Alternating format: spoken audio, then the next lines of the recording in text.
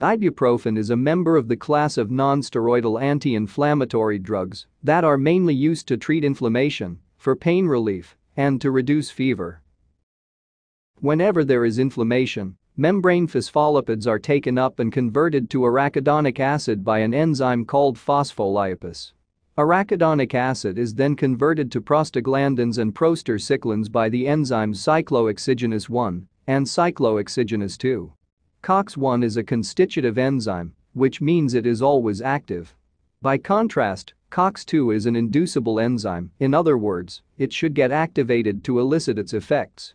Once released, these substances cause vasodilation and increase blood flow to the affected area.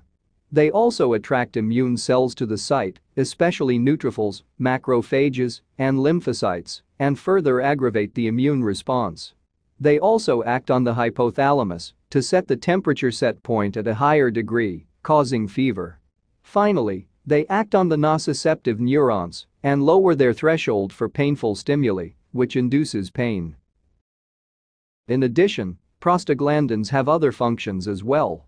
These include secretion of protective mucus in the gastric mucosa, enhanced uterine contractions, and reduced gastric acid secretion.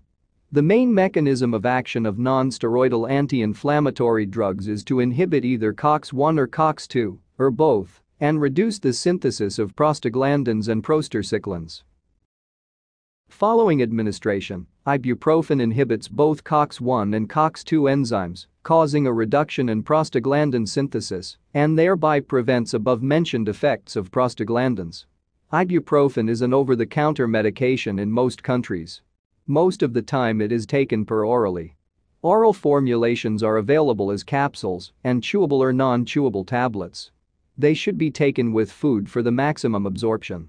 Other preparations include oral suspension, intravenous preparations, and topical cream.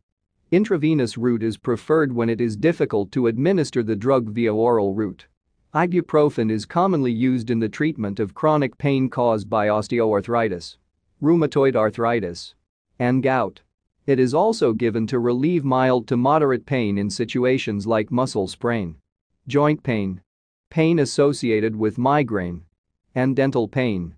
In addition, it is indicated to relieve post-operative pain, preferably in combination with other analgesics.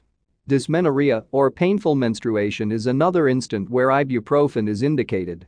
It is also given to relieve fever in adults and children.